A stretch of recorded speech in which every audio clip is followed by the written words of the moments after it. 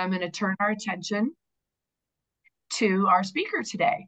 We're really happy to have Angela Rusher with us. In addition to many things, she's also local. She's a professor and a doctor of physical therapy program at Samuel Merritt in Oakland. She's the course coordinator for the Neurologic Patient and Client Management Series, and she helps PT students learn how to work with people who have Parkinson's disease and other neurologic conditions. So this includes supporting students in their community participant lab, which she's going to talk to us about in a little bit. So Dr. Rusher holds a doctorate in physical therapy and is board certified in neurologic clinical specialties. She earned her PhD also in education and leadership from Pacific University in Oregon, with research exploring PT-informed neurologic health promotion and wellness programs. She's also a Parkinson's wellness recovery trained clinician, and prior to leaving Kaiser to go into academia, she helped with the development of the PD programming throughout the Kaisers in Walnut Creek, Antioch, and Dublin.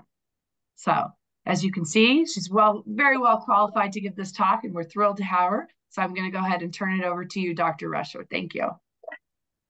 Wow. Thank you so much, Monique, for that lovely introduction. And it's nice to see some familiar faces actually in the audience here. Hi.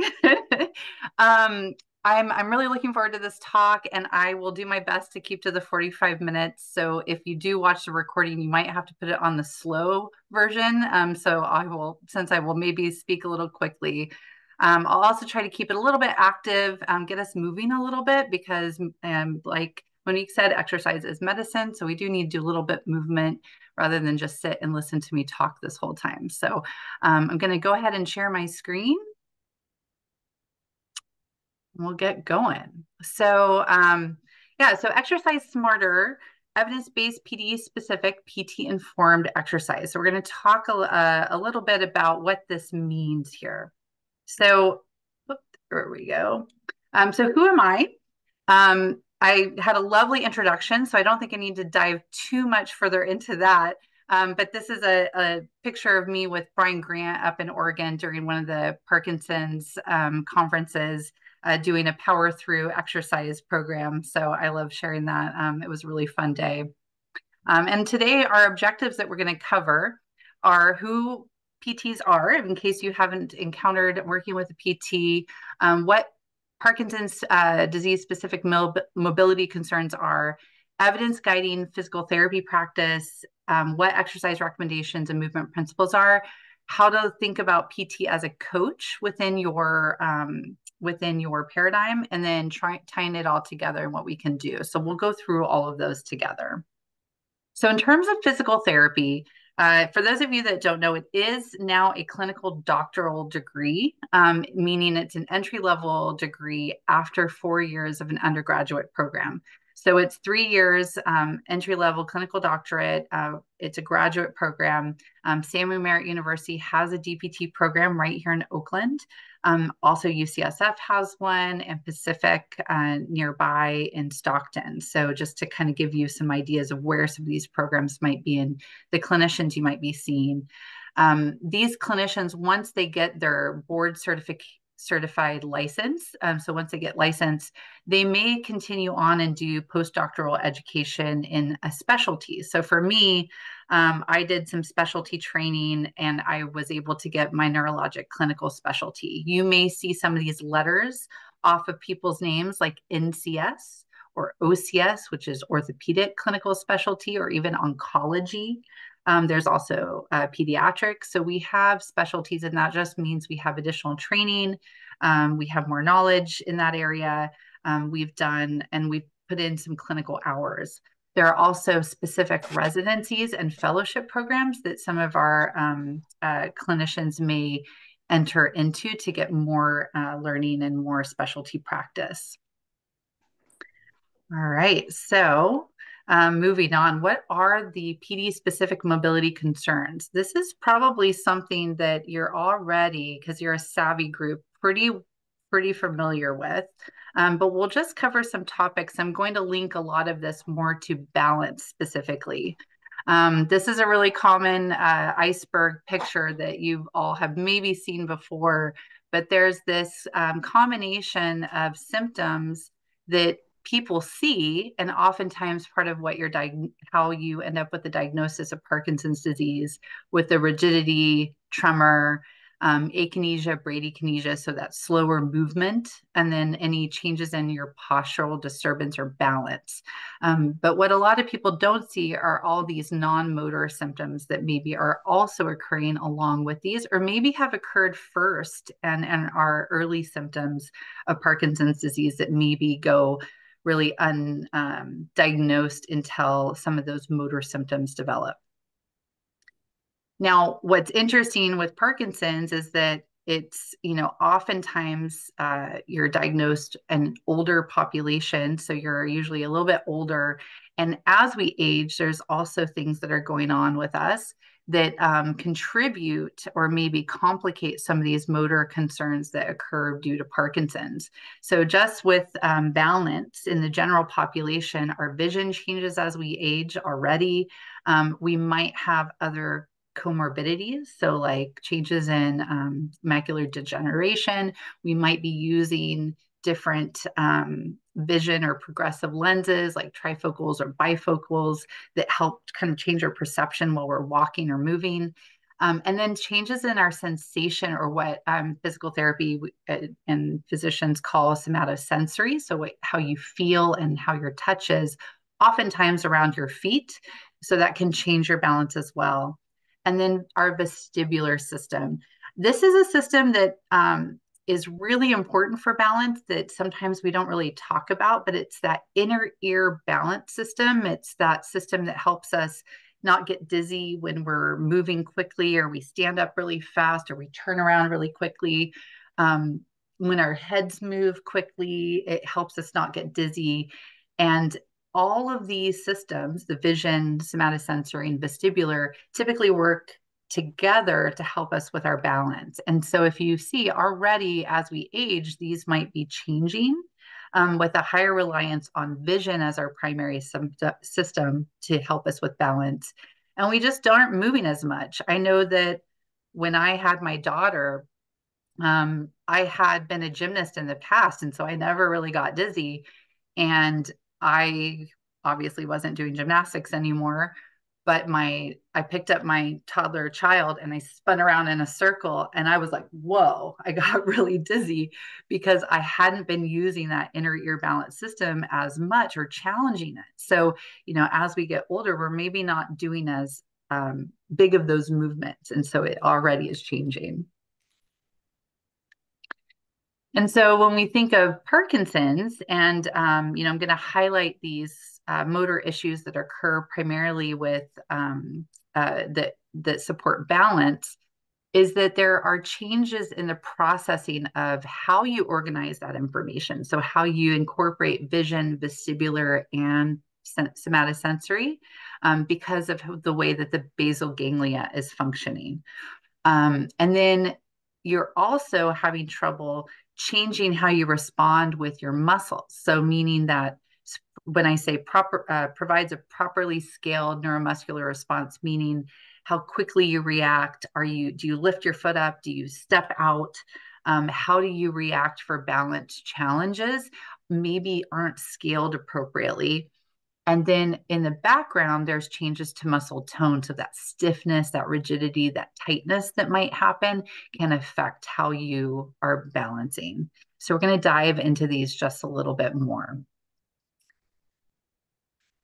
Forget I did all that. There we go. We'll look at them all together. So when we talk about sensory organization and how somebody with Parkinson's might be integrating visual, vestibular, and somatosensory for balance, these areas highlight those challenges. So in vision, Parkinson's affects your visual acuity and contrast sensitivity. So how sharply you can see changes in maybe the carpet to different surfaces, or even grass and gravel. Your eye movements your eyes have muscles just like the rest of your body. And so if you're moving slowly, now your eyes are actually have the potential to move a little bit slower. So it changes how quickly you integrate information that you're looking at. And then in general, as we age and is consistent with Parkinson's, is we become over reliant on all of that visual input. So we want to look at our feet, we want to look at the ground to see where we're going. And so that is a big piece. With vestibular, now you might not um, orient yourself as quickly. That's what those delayed and decreased writing reactions or postural reactions with head movements mean. So maybe I move my head quickly and my body maybe doesn't stay still. It might sway.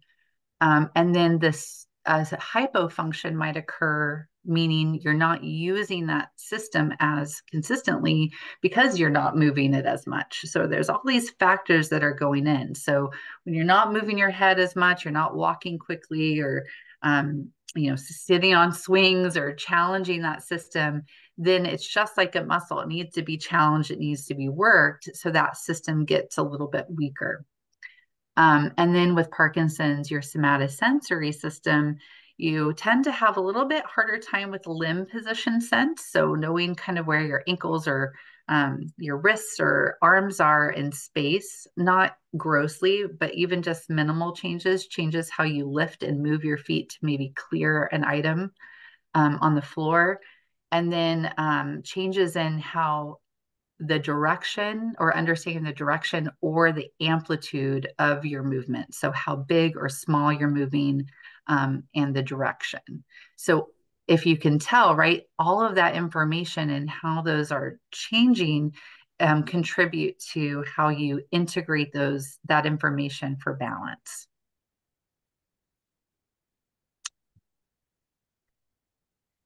All right. So for motor adjustment, so now thinking about how you get those muscles to activate to help you with balance, maybe it's more delayed. So you're not actually improving your posture or correcting your balance, which contributes to your fall risk. And then when you do react, maybe it's too big or maybe it's too small or nothing really happens when you're challenged with your balance.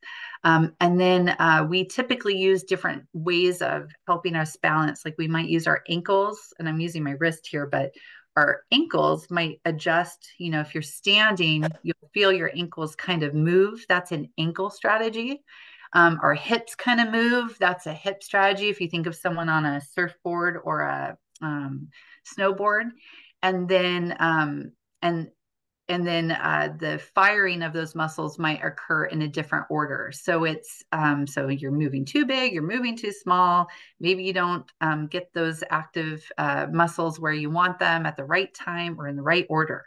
And so now you've got sensory integration issues and some motor adjustment concerns contributing to your fall risk.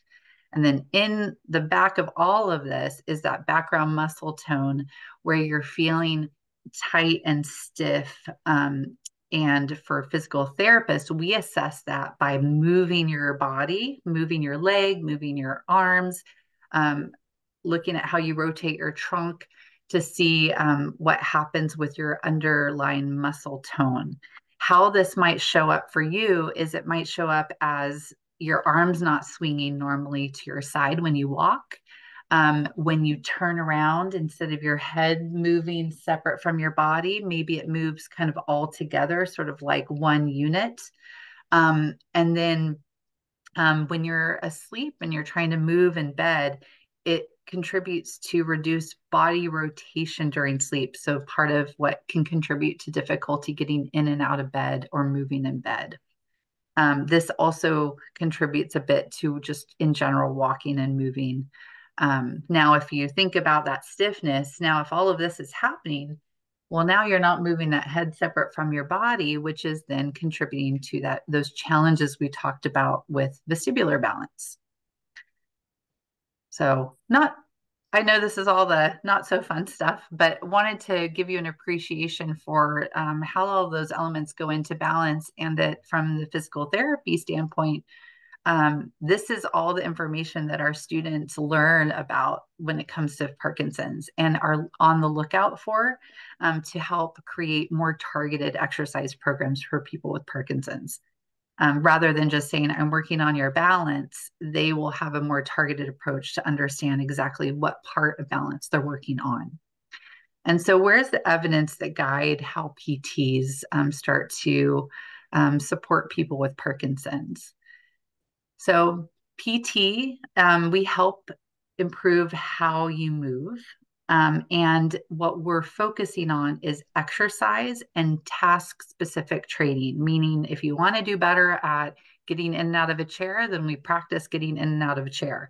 I know that sounds really clear and boring, but hopefully we can make it fun and we can change it up and use different types of training tools to work on that. But function and task specific training is critical.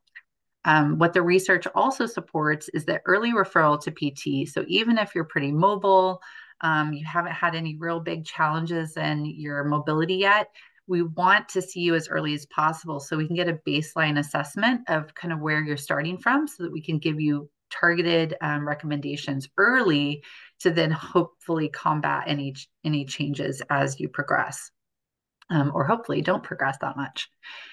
And the other recommendations in all of the literature is that to look at PT as a coach. So similar to a dental model where you're going to get your checkups, if you're doing pretty well, you probably just need to check in with your PT for a short period of time. And then and then you go on your way with your home exercise program, and you're working hard, and then maybe do a check-in in like 3 to 6 months. So it doesn't have to be this long drawn out time frame. Maybe you just need occasional tune-ups that are targeted and specific for your needs.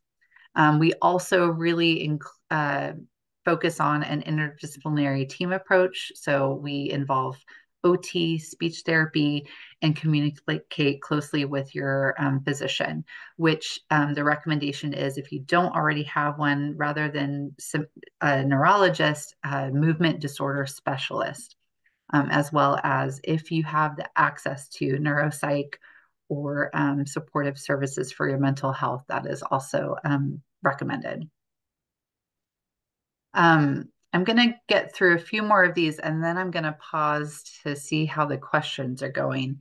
Um, what I want to highlight here, and I know this is a slide with a lot of words, and so feel free to kind of dive into this later if you want to look. But I did want to give this to you all because this is sort of the gold standard recommendation from the European guidelines on kind of why you would be referred to PT. And their research was very extensive on how influential PT can be early in referral for people with Parkinson's in preventing falls and hospitalizations. What you see on the left-hand side is sort of when you might be referred. So you might be referred in early, so an initial diagnosis. And then the description on the other side is kind of like why that's important. So you might be getting more self-management advice, education, coaching, support to stay active, and maybe some tailored interventions to prevent change.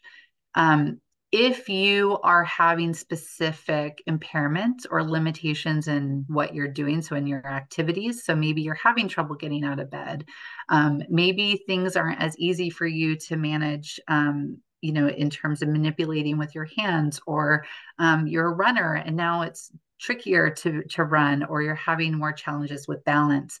That's another opportunity for a referral to PT to work on these specific task practices. And then another time you might see PT is if you are having a hospitalization or in a skilled nursing facility, then oftentimes you'll be referred to PT to get some support in mobility while you're there. Again, I'm not going to dive all the way into this, but this is the recommended information about when you're referred. So your physician will refer you to PT. And this is the information that they will include, which includes your diagnosis, year and stage, what's going on with you motor-wise, and then your current medical treatment and any comorbidities. When you do show up for PT, it's important to know what we're going to start off with asking you. We're going to ask you a lot of questions. So we want to know what your medication is, what type, your timing, when was your last dose. And we may ask this every visit because we want to have a better understanding of when you're having your on or off period. We're also going to ask a lot of questions about falls and if you're having any freezing of gait. So before you come to your PT appointment, if you can, kind of reflect on any of those times so that you can be really clear and specific. Oh, I only freeze when I'm going through doorways, or when I'm turning around to sit in a chair, I really get stuck. I tend to catch my foot anytime I'm going up a curb. These kind of things are really important. Or I get kind of off balance when it's dark or when I'm on uneven surfaces.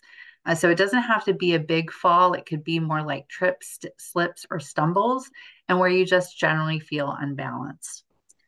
We also want to know, do you use anything ever, even if it's hiking poles on big hikes, or if you're using a walker or any other assistive device, or need support in any way at home, because that'll also help us target our assessment and then interventions to support you. And finally, we're going to ask you what's a lot of information. Oh, why did I go backwards or forwards? We're going to ask you a lot of information about your current exercise program, what type, how often, and if you're not doing exercise, are you willing to do exercise, and what type of exercise are you interested in? And so I am going to take a little pause here and just kind of do a check-in. Monique, are there big glaring questions that I should address now, or should I wait to the end? Well, it seems like it might be a good time for a couple of the questions that have come in around referrals. Sure. Um, so a couple of people have asked, about, how do I get the referral, that kind of thing. I think there's two specific questions. One woman asked, well, when do I start? It's never been recommended to me. How do I know when I need it? But I think it would be beneficial. So, I mean, I Yeah, know a lot of, plans that we have, like at Kaiser, you need a referral. You can't just go to so how likely are you, would you go to your primary care doctor or your movement disorder specialist for the good referral? questions. Yeah, so either one should be fine, because they both can equally make the referral. I know that in Kaiser, our goal was, and I think it's still continuing, is that as soon as you're diagnosed, you're referred immediately to PT.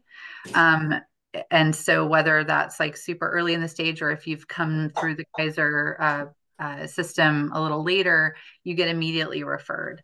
My recommendation is, if you're interested in having a physical therapy assessment, and especially if you've never had one, most physicians, especially neurologists and movement disorder specialists, are open to that referral. So I think advocating for yourself and just saying, um, I know that there's a lot out there supporting movement and Parkinson's and PT.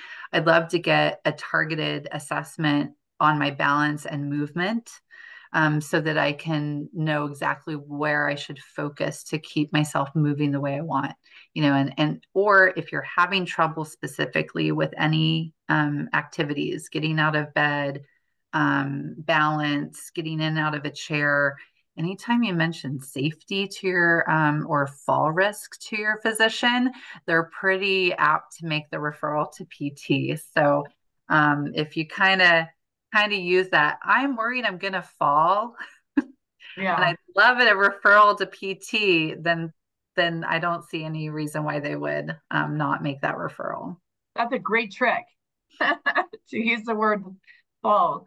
And someone asked about Medicare not covering more than 10 visits per year. It sounds like if you sort of get an initial evaluation and then get set up and have these periodic check-ins, that might be sufficient. Yeah, oftentimes, especially if someone's more early on in their diagnosis and we can get in really soon. Sometimes my initial visit with someone might only be 2 to 3 sessions max, just to get a targeted assessment and recommendations kind of going. And then sometimes I will do phone call check-ins at like the month, 2 month, or 3 month mark just to kind of see how things are going. And then anytime there's a change in status, meaning your movement's changing, something's different, then that's another time to ask for a referral back to PT. And then when you're asking for the referral, you can specify that you want somebody that is certified in neurology or has experience with Parkinson's. Like, is that a Yeah, I reasonable would request? absolutely. I would ask your physician to be clear on the referral to ask for a neurologic physical therapist. And oftentimes that is uh, you can find a neuro PT in most facilities, and I would be clear about that. And if you're calling to make the appointment, you can always ask specifically, does this person work with people with Parkinson's disease on a regular basis? And I don't think it's a problem to ask that because you do want somebody that is comfortable and understands how to work with people with Parkinson's because you are unique and wonderful. And there's a lot of literature targeting movement that your clinician should know about and integrate into your sessions. I will say that entry level PTs are educated on working with people with Parkinson's. But if you're not practicing it on a regular basis, you kind of get out of that practice. So that's my recommendation is if you can see someone that is versed in PT or people with PD, I would recommend that. Okay, And that's again, great. that NCS at the end of somebody's name is a nice cue, but is not the only cue because What is some the N? people, What does that's it that mean? neurologic clinical specialist. NCS Mm-hmm. after their So name. yep, if you see that after anyone's name, that means that they have had um, extra knowledge and clinical hours with people with Parkinson, with people with neurologic diagnoses, including Parkinson's. Great. Okay, thank you. I think that's it for the Okay. referral But questions. good. I'm glad that was a good little Good check break. in there. Yes. Okay. All right. So, what else do we do after you're referred to PT? We might have some information supporting you in appropriate assistive devices.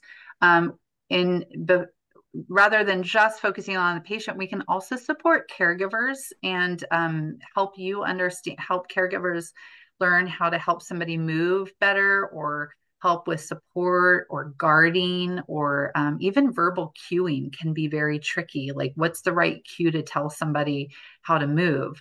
And so we can talk through that with caregivers as well. We may refer you for more nutrition support and then also talk to you a little bit more about medication optimization with exercise.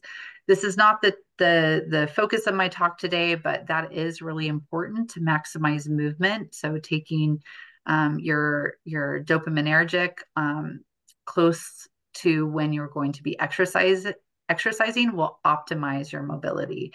And then I always say a referral to mental health and supportive therapies is really important. I know that's tricky and hard to come by, but I know that if you can't get those supportive services and or have the means to pay out of pocket, those supportive services are highly recommended. And then one thing that maybe gets sort of pushed to the side as, oh, well, you're also just getting older and that's just part of life is that actually having urinary issues, either urgency or leaking, those can actually be a contributing underlying non-motor symptom for Parkinson's.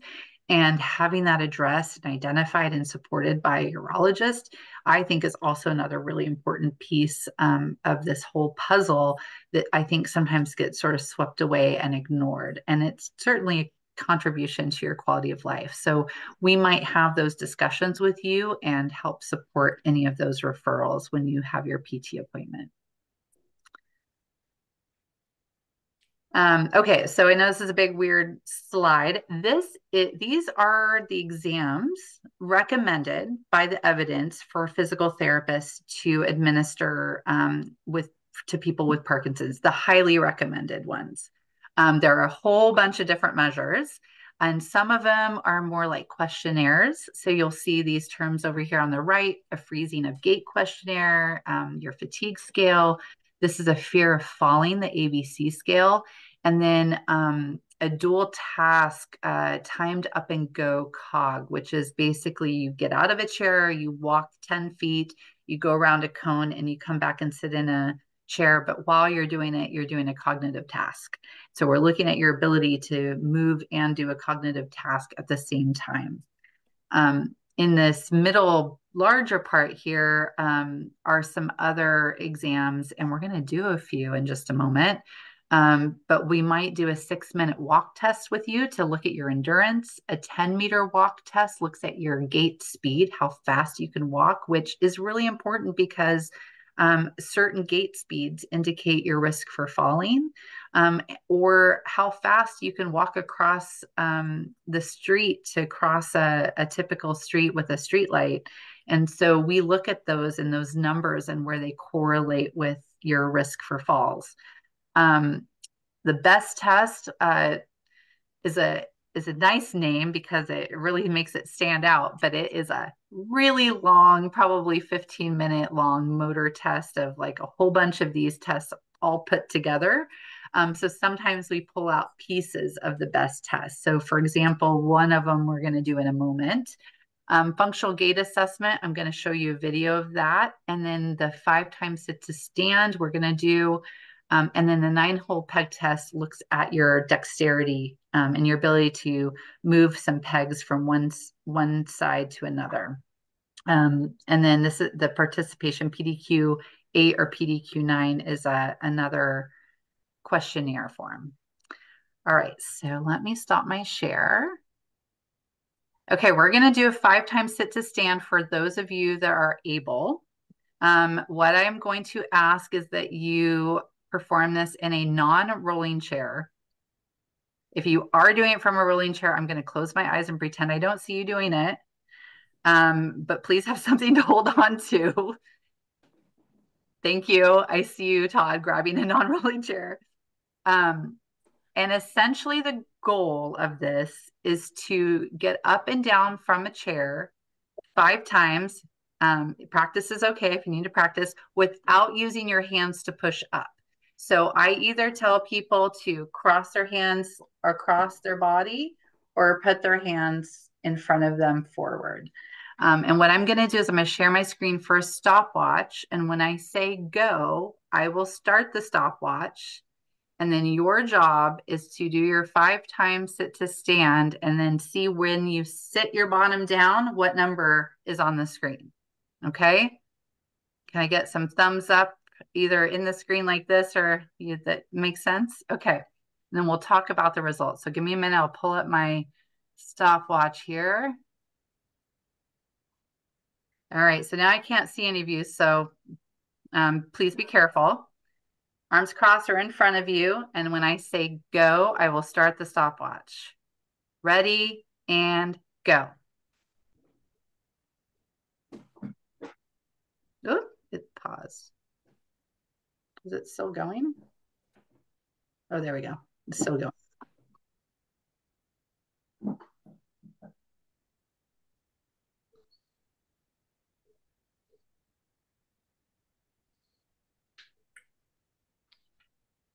All right. How's everyone doing? Is everyone done?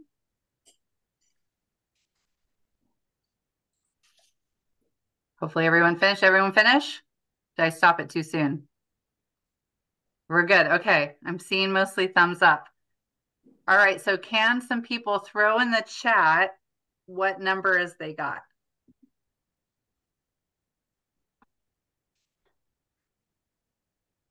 And if you needed to use your hands, that's good too. Okay. 13, 19. Yeah. Nice.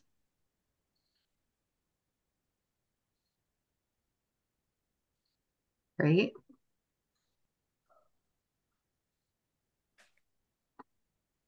Great. Thanks for sharing these numbers. We'll give just another few seconds to get some more numbers going. And as you can see, right, there's a huge variability in the numbers popping into the chat.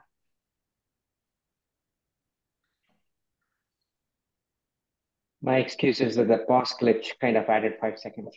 Oh, it could have. We'll say it did. We'll totally say it did. I know it just kind of, I think it was like okay, but it was weird. It kind of glitched, huh? So you can also time yourself later. So we'll talk about what those results mean. So in the literature, 16 seconds is a cutoff for fallers versus non-fallers. So it is found in the literature that people, and that's a specific number for Parkinson's. Separate from age-related numbers. So there are numbers out there specific for age and gender, and then there are numbers specific for people with Parkinson's. And the 16 is our cutoff, meaning above 16 typically will indicate that you're at a higher risk for falling than under 16. Now, if we look at, if you're like, well, I actually am moving pretty well in general, what are the other numbers that I'm aiming for? Because you're a really competitive person. Around that 12 is another good number to kind of aim for. That 12 or 13 would be a little bit another number for like a cutoff for age related specific. Herb, do you have a question? Oh. All right. So that's something that your PT will probably look at. And again, it's not the only thing that helps think about what your fall risk might be. It's just a component. So we're going to do another one. And let me find where my slides went. All right. So then the next one we're going to do is this is called the modified CTSIB. It's like it's basically that those systems that we were talking about, your vestibular, your somatosensory, and your vision. I don't like these pictures, they're not the best, but essentially you're going to be doing some balancing with your eyes open, some balancing with your eyes closed, some balance on a soft surface, eyes open, and balance, eyes closed. So for the purposes of today, we're going to do the first two. CTSIB stands for what for those of us? It's like a sensory integrated balance assessment. I can send that written out for you guys. So if you're ready and you feel safe and you have something nearby, oh, I see everyone's getting ready. Love it. If you can, put your feet close together so that they're touching. So not just kind of close, but actually touching. This is called Romberg position. And you're going to stand up and cross your arms over your chest. And I'm going to time you for 30 seconds, starting now with eyes open. Eyes open. And all you want to do right now is just kind of notice how you're feeling. Do you feel yourself swaying? Do you notice, where your senses are? And most people are usually pretty good with this one. I'm just kind of looking around. If you have any balance, like neuropathy or anything like that, this might be a little bit challenging, but everyone looks pretty good. All right, we're over 30 seconds, so you can take a little mini break, put your feet apart for a second. Hopefully you weren't holding your breath that whole time too. I know I do that when I do stuff with these exercises.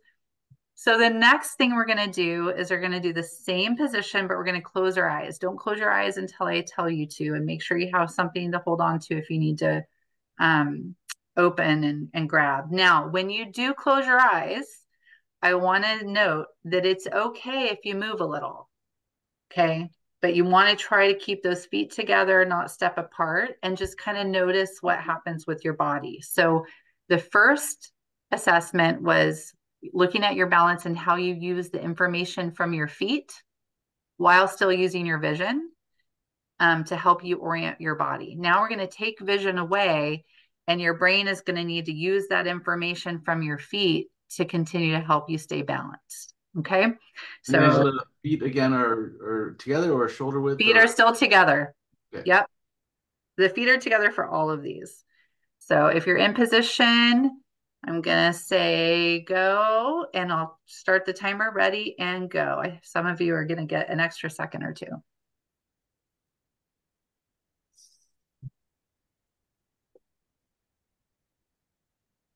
And I'm gonna say quiet for this one.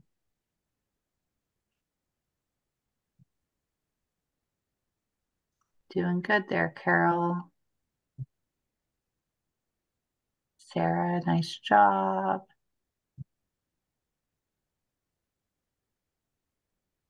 And eyes open, feet apart. Nice work. All Wow, right. I felt like a tall tree in a stiff wind on that one. It's different, right? When you take your vision out of it. Yeah. So what that's now looking at, right, is okay, you know, if you felt like you were moving around a bit, then you're really reliant on your vision. And it means that you're like, you know, when it's dark out or you're on uneven surfaces, it might be a little bit trickier. If you find that you're touching furniture when you're walking around, that could also be a contributing factor, just recognizing that you're really highly visually dependent. The next two assessments we're not going to do right now, but it's to get on a soft surface. So sometimes I'll have people put a yoga mat, fold it a couple of times over, or even a pillow. And my recommendation for this to set yourself up safely is to be in a corner.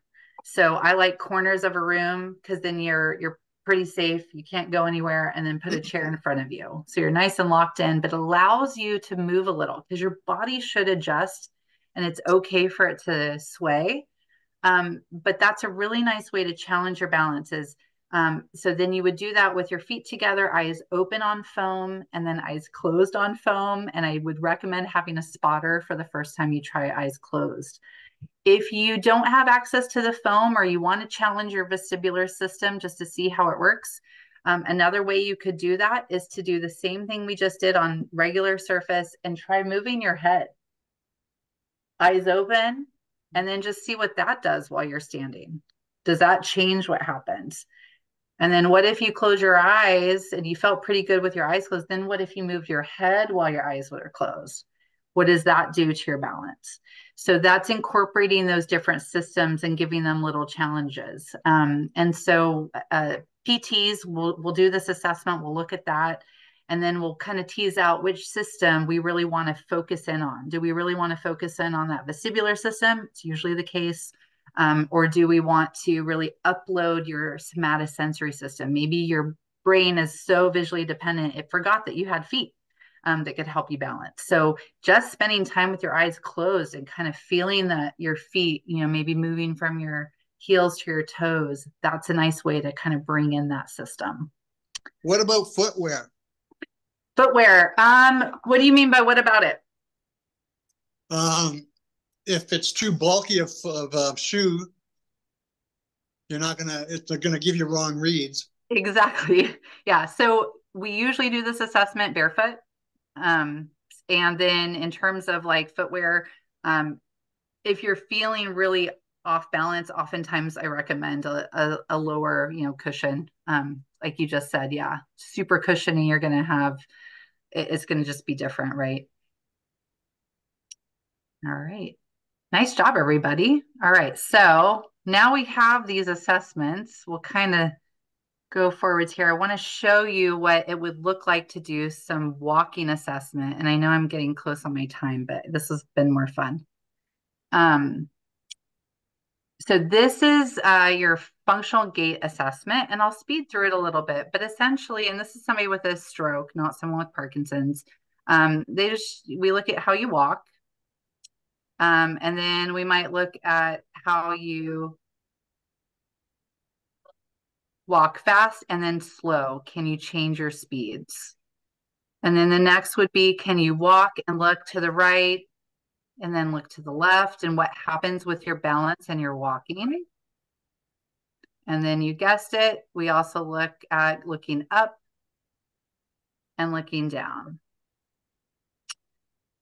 Gait and pivot turn, meaning how you turn and stop after walking. And then what happens when you step over something.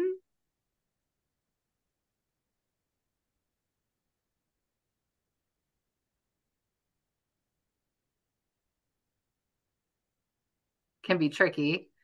And then this one's really hard. It's looking at can you walk with your one foot in front of the other one, kind of like a tightrope. And you got to do 10 of those. Then we ask you to walk with your eyes closed for about 10 feet. We're guarding you. And we look at how you walk backwards. And then what steps look like for you. Do you use a railing? Do you use 2 railings? Can you go 1 foot after another? Do you have to go 2 steps at a time? And then also down. So all of those assessments go into looking at your balance, your risk for falling, and help us. And we do more than just that, but those help us figure out how to target and give you specific exercise recommendations for you. Do you compare left-right dominance? For walking? Yeah, like if I lead, they normally lead with their left. Do they step over with their right? Most people favor one side over the other. Yeah, we're okay with whatever you choose for But that if that's assessment. a weakness, wouldn't you want to train it? Maybe if they go the other, could lead with the right foot instead of the left, that might be a totally. big, So we probably would get to that, but for the purpose of the assessment, we're looking at your preference and your best demonstration for that and what you would prefer. So we, because that's just sort of the first assessment. We'll probably dive in a little bit more, like you said, like, okay, well, if that's your best performance, what's your other one look like? And we'll probably dive in because we definitely don't want you only using one side.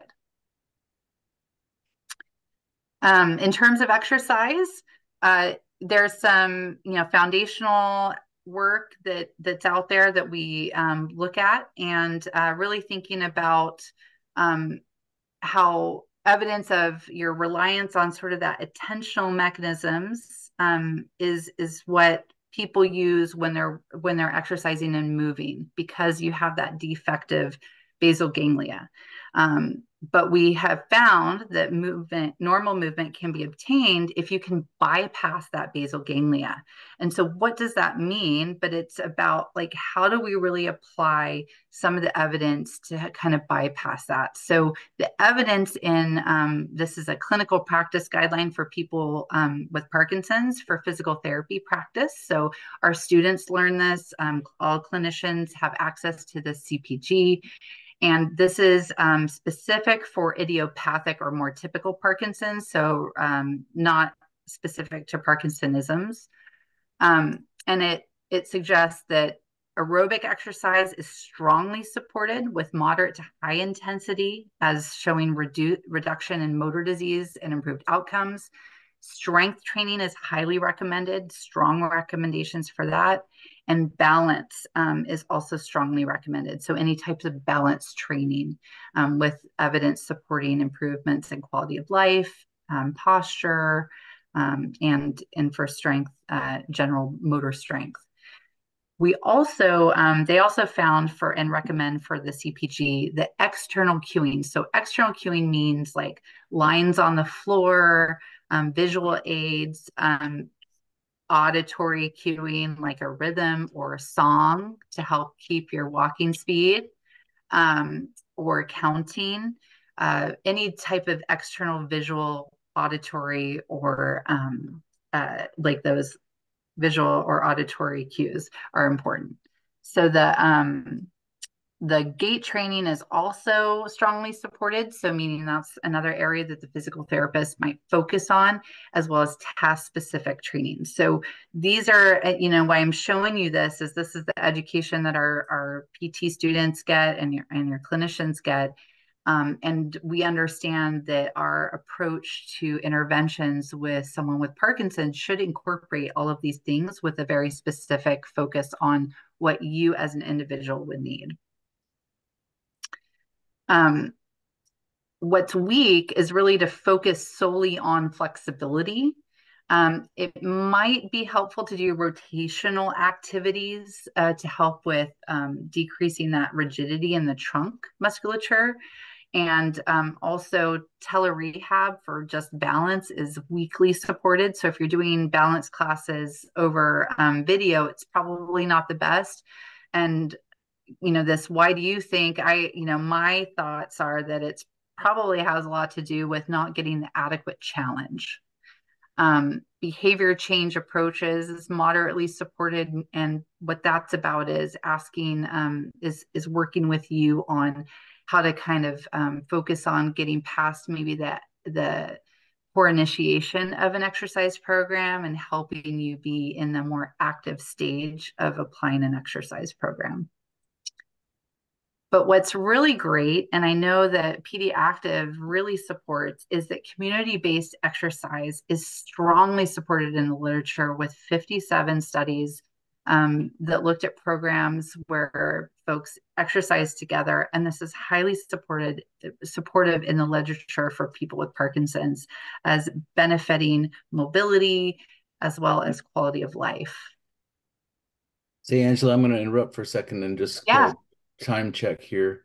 I know. Coming up on 6:30, and I know you've got some slides to go. If you would like to cherry pick the last few slides so we can try to. Yeah, I'm going to jump ahead. You all have this slide. This is a nice one to give you some exercise recommendations with more specifics. And so what I'm going to jump ahead to is really kind of putting it together. So really you want to move bigger than you think you can. You want to have a higher intensity and reset your motor drive. So meaning if you like to move kind of slower, we need to move you faster and harder with high effort. So if you're doing a Zumba class, you need to be doing the Zumba class. Big, high effort, really put in your whole body into it. And then checking in with yourself to see, am I moving as big as I can? Am I putting in that effort that I can? Other movement principles include weight shifting. Shifting your weight side to side will help with anti-freezing. So if you are in a standing position right now, just shift in your weight from one foot to the other one. Can you lift it up? Can you add a stepping activity? So stepping out and back, forwards, backwards. So lifting the foot off the ground and moving it. Rotational activities help with that decrease in rigidity. So just rotating your body and getting those real big stretches in a rotation. I like the open book stretches. And then posture. So you want to stretch the front of your body and strengthen the back of your body to help with posture.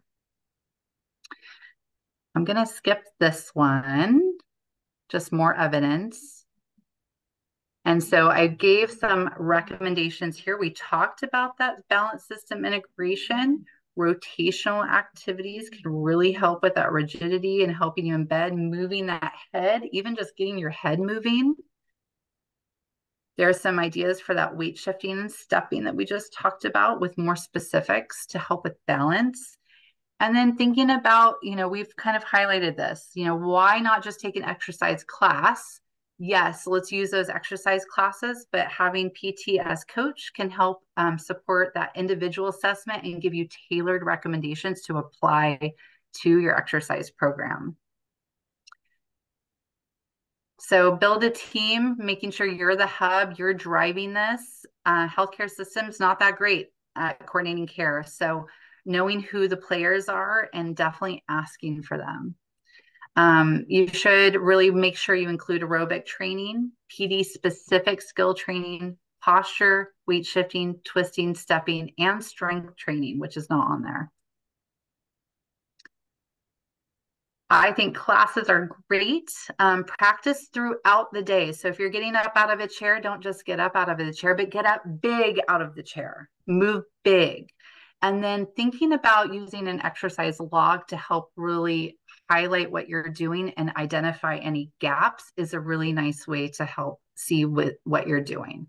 And I've included this particular log sheet that you can edit and change and adjust in the content that I sent to Todd and Monique. So you'll have access to this, but this is just an example where you can see on the side, this is what I'm aiming for.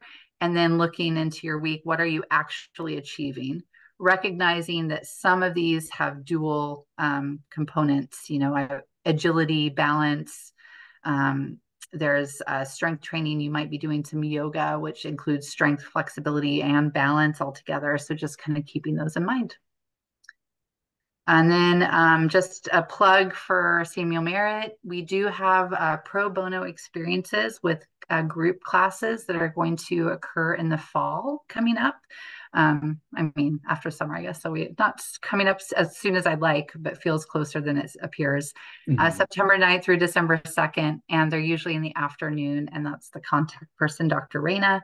And then in the spring term, we'll have the CPL classes. So that starts usually mid-February on Tuesday afternoons. I can answer any questions. Thanks for your patience. I told you I knew I'd go long. That's So we were okay. having so much fun with our movement. It's all wonderful information. I think we're doing great. We have plenty of time for questions, so no worries. That's true. It was good that we inserted some in the middle there too. Yeah, so it seems like on that last slide you had the log, and it seems like you're going by the recommendation of moderate exercise, 30 to 60 minutes, three to five times a week. And I think that's sort of like the basic exercise requirement. Do you think that's also the basic exercise requirement for preventing the progression of Parkinson's?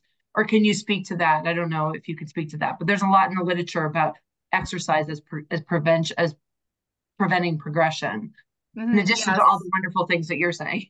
No, absolutely. So that's absolutely true. Aerobic exercise is critical as part of your exercise program, and moderate exercise for me is going to look different than moderate exercise for you. For anyone in my family, we're all going to have a different level. So don't compare yourself to others when you're thinking of moderate intensity. I think that's important. But yes, it is. What's really hard concept that I always talk to my patients about is that if you do nothing, then it's actually pro-degenerative. You're going to progress faster by being really sedentary and not pushing yourself and adding these exercise programs in. So doing something is better than doing nothing. So I don't want anyone sort of paralyzed by, I got to do 3 to 5 times a moderate. Even going on a walk for 10 minutes, like getting out and going on a walk, or doing an interval of a walk. So meaning if moderate intensity feels a little like, what does that mean?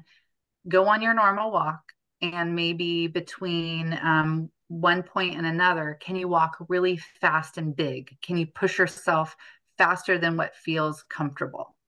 And doing that intermittently throughout your walk. It doesn't have to be sustained the whole time, but that's a really nice way to kind of do that, pushing past your preferred pace. So maybe just doing your own little interval trainings with yourself. Yep.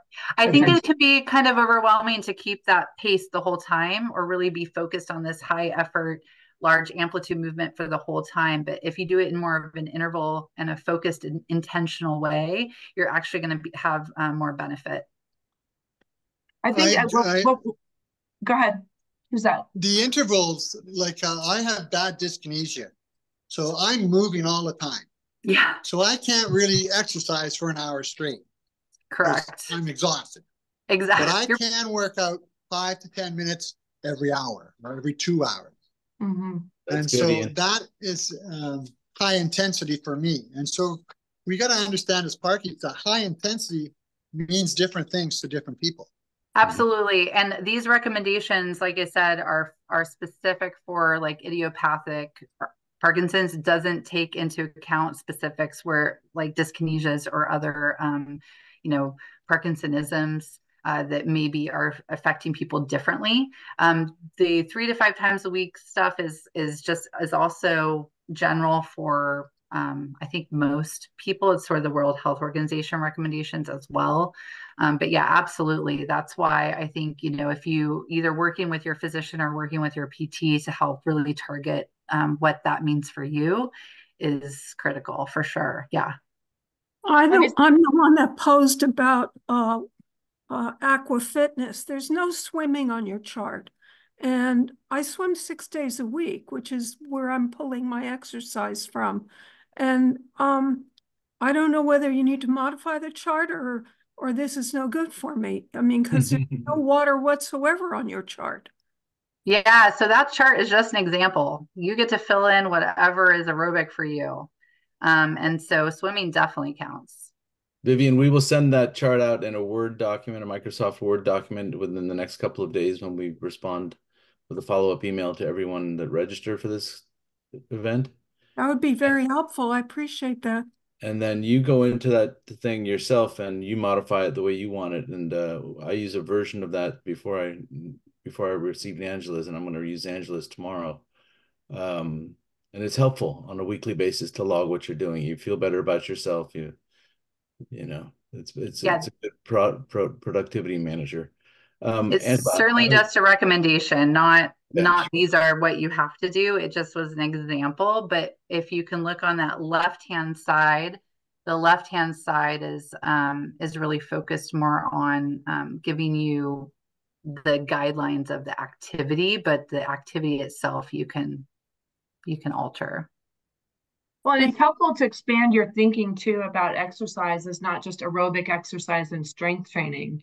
It's also, like you said, it's the external cueing and the gait training and all these other things, which I think is really a helpful view of a physical therapist. I particularly like to incorporate agility training. We pull out the the agility ladder, and I get people jumping in and out of those things. And we do, I get people on the treadmill, and we do 180 and 360-degree turns on the treadmill and dual task training on the treadmill. And you're like, wait, I can't do that. I will tell you, you would be surprised. You can. After a while, we got to practice first, But what about people who have balance problems? Aerobic activities might be difficult. Are there specific recommendations that you have for people who have? Recumbent bikes are great. You can still get, or even upper body ergs for your arms. Anything, if you can do a lot of like the swimming, right, for balance issues. Swimming, and you can get aerobic training that way as well. So there's a lot of options. If you're feeling uncomfortable about getting out and walking or getting on a treadmill or something and standing, anything and sitting that gets your heart rate up, that's aerobic. That's great. At PD Active, we have Tai Chi for gait and balance class that's really helpful. And we even have a chair yoga class. We have all different kinds of classes that are PD specific. So I'll put the link in the chat for people to check out when they have a chance. Thank you. And a follow-up question to that was, I was surprised to see on your slide that you said that there was like weak evidence for, I think, the balance training over video, the telehealth. And what about other telehealth exercise? What about doing video versus in person? I don't know the evidence specifically, but I do know that the evidence supporting the group classes through video is still supported. I think that like I know Claire McLean does some really great online videos. I think the balance specifically, it's because you can't get an adequate challenge safely. And so it's more that you're not going to see the same change. But I think any of the like the power moves or more aerobic specific through video typically have higher supportive evidence. Say, Angela, I think if we, correct me if I'm wrong, if I think about exercise for parkies in sort of two classes, one is a general aerobic type of exercise that just makes us generally feel better at the end of, say, 30 or 40 minutes. Because we've started to kickstart the substantia nigra into producing more dopamine. And the other would be symptom-specific exercises, that if we're shuffling our gait, or my arm's not swinging and I need to be more big when I walk and things like that. Is that safe and accurate enough? I like that combo. That sounds good to me. Okay. Yeah, and that's a lot of what we'll look at is yes, aerobic goes over here, but then when you see a PT, we're going to dive really into kind of, sometimes people don't like us much because we get a little nitpicky, but if you're not lifting your foot up big enough, we're going to want it bigger, right? And we're going to want you to step out. And then we might be using those external cues to look at movement. Maybe you're working on power move with a posture, maybe you're stopping here. We might have you get to the wall so that you can feel that external cue and know when you're actually getting big. So it's also helping you understand what's really getting that larger amplitude, high effort versus when you're maybe not meeting that, and being able to regulate that and find ways to get there. Because I think that's the trick, right? Is that movement feels normal for you. And when we're sort of highlighting that, we're looking at you wanting to move you bigger.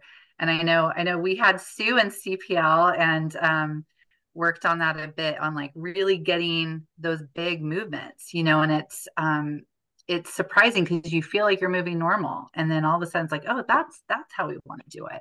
That feels better. And just kind of highlighting that.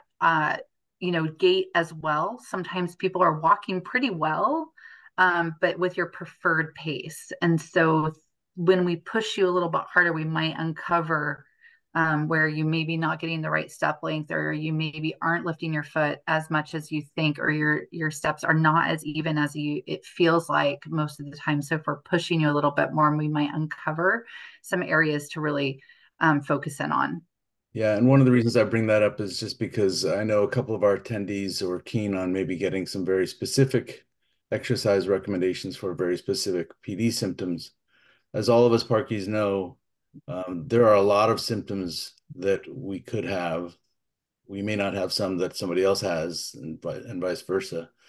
So I think this, if nothing else, would hope that this presentation would encourage folks to go get a PD appointment, get yourself a referral for a PD appointment, walk through your symptoms with that physical therapist, and try to get some very specific, symptom-specific exercises carved out for you. So if we tried to do that here today, I think it might be more like a 5-hour roundtable. So I'm sorry that we're not able to do that on a very custom, individualized basis, but absolutely get yourself a PT appointment and figure out what some of those general, maybe more aerobic exercises might be, and what some of the very symptom-specific exercises would be for you. So we're not ignoring you. We just want you to know that we're trying to cover a lot of bases here. I'm an ex-coach, and when I exercise, I plan my exercise tactically. So I have an offensive tactic when I'm on. That's how I exercise. I have a transitional exercises when I'm going from an on to an off, or an off to an on. And I have a defensive tactic exercises when I'm on an off program.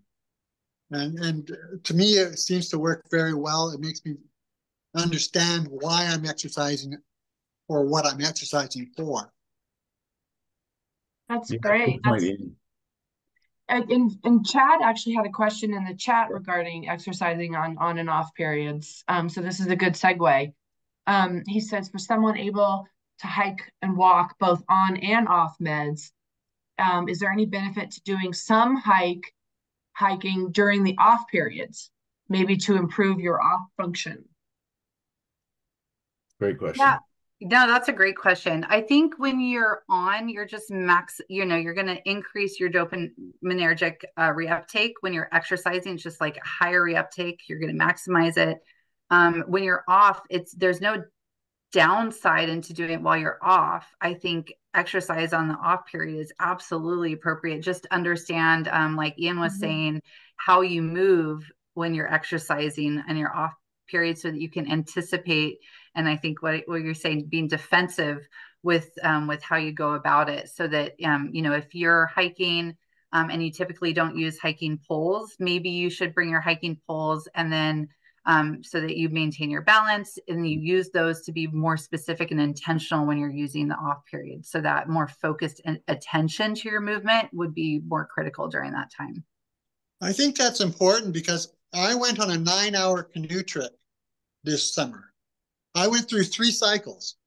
So I had to learn how to cope when I'm out in the canoe in the water during an off time. Yeah. And that's when we're out in the general public. We can be in a crowded supermarket store, and all of a sudden we're on off. How do I cope? How do I get out of that?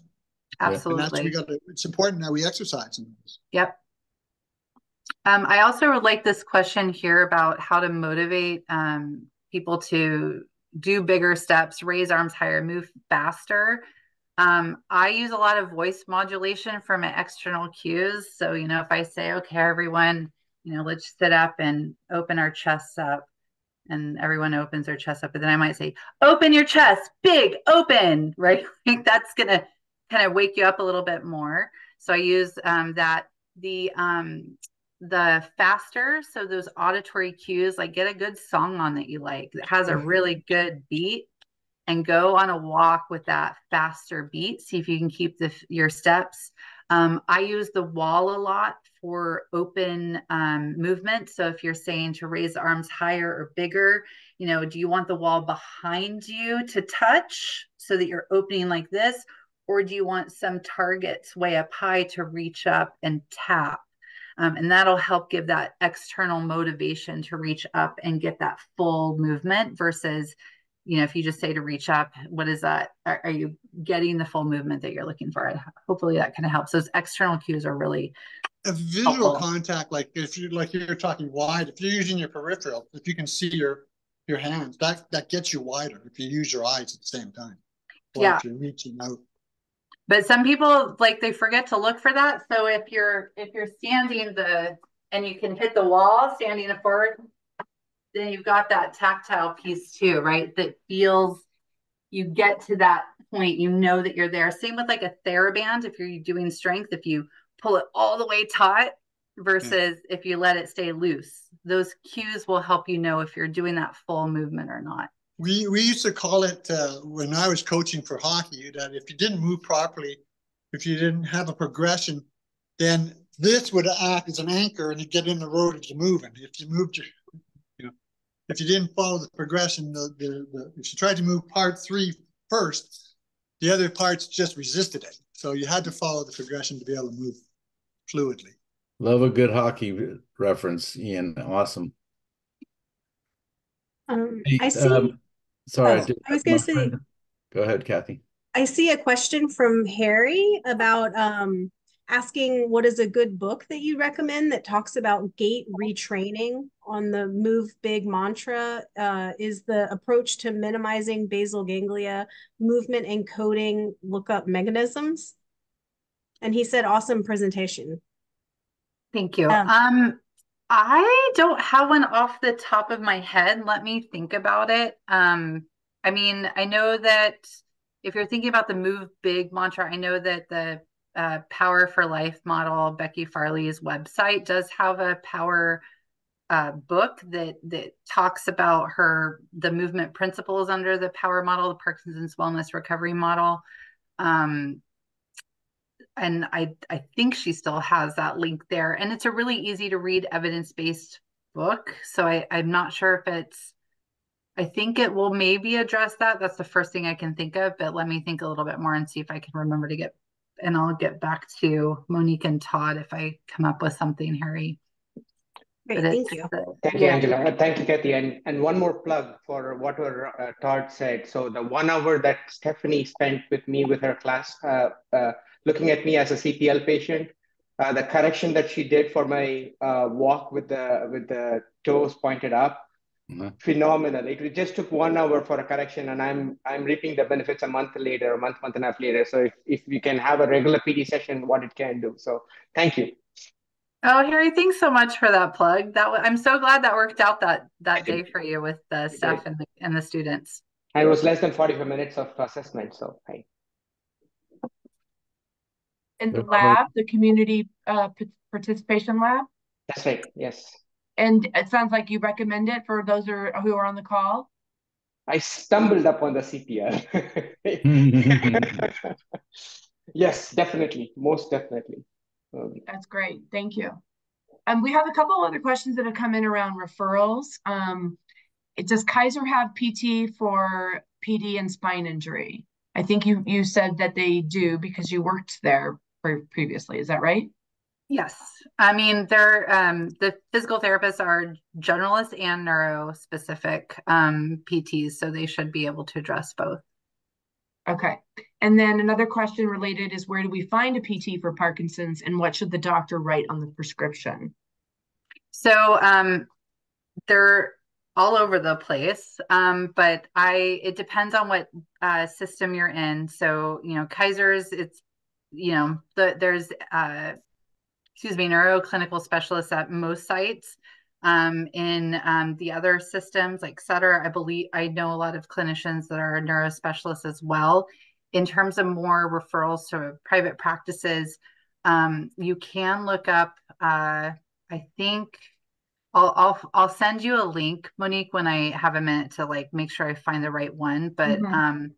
But there is a link where you can find the neurologic clinical specialists in the area. So if you're specifically looking for that, your neurologist or movement disorder specialist most likely should know and have a recommendation of a site. They should have relationships with PTs. If not, and you're kind of looking around, I'm always happy to try to make some recommendations with folks I do know in the area. Once you do get the referral, and the referral would say something, it could even just say fall prevention. Mm-hmm. That's a nice, easy rec, and I would say fall prevention for a person with Parkinson's. Or Parkinson's, if there's something specific you're needing support with, is it your gait? Is it a specific mobility issue? You can just let your physician know and that they can put that on there. But sometimes our referrals just say Parkinson's disease, to be honest. So that's what it says. Referred for Parkinson's. That makes sense. You figure it out, PT. There's a lot of questions asking about the presentation. And just to remind everybody, we are recording and we will post the recording on our YouTube channel in the next day or so. And we will also send out the slides to everybody who registered for today's session. So you will get a copy of the slides. So don't the workout table.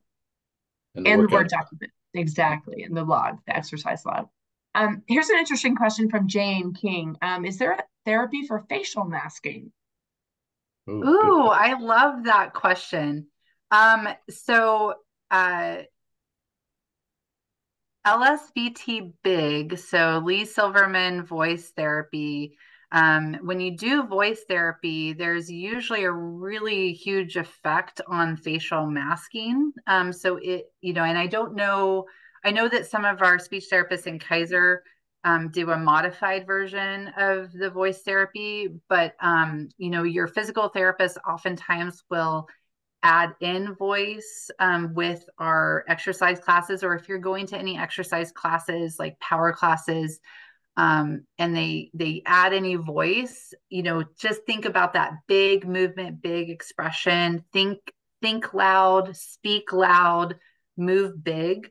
There's a crossover with speech and PT that can often help work on that, but it's still the similar concepts of thinking loud and moving big, even when it comes to your face.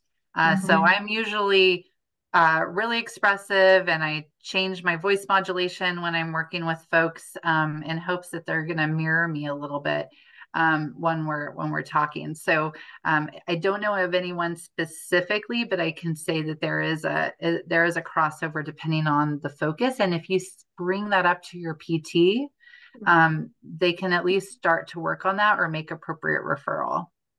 I heard once somebody said, read a novel like you wouldn't read a children's book. It was a dark and stormy night. Yep. It's all about that task-specific practice, practicing in that way that feels big and uncomfortable and like a little bit goofy and silly to you, because that's probably going to look more normal than the mask face. Yeah, we actually have a voice class here at PD Active called Tremolos.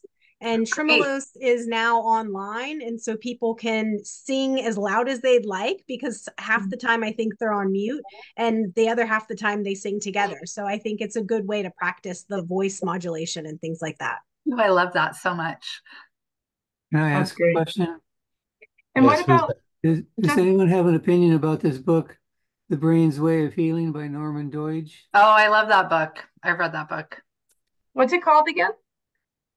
The Brain's Way of Healing. It's basically the history of neuroplasticity and brain change. So is that pertinent to the power of self-talk? Always looking for the good. So it's a book that makes sense and goes along with what we're talking about today. I think so. Yep. Neuroplasticity and making those changes and connections in their brain. They found in the research that people with Parkinson's, even though you can't change that you have the disease, you can improve your connections and you can still move better. You can change the way you move. So that absolutely supports it and brings in that understanding of neuroplasticity and brain change. Thank you. Is that related to, I mean, you know, in terms of the evidence base, I know there's papers that say that Tai Chi is a good form of exercise for Parkinson's, and then boxing is. Could you just talk a little bit about like what is the specific reason why those exercises are better?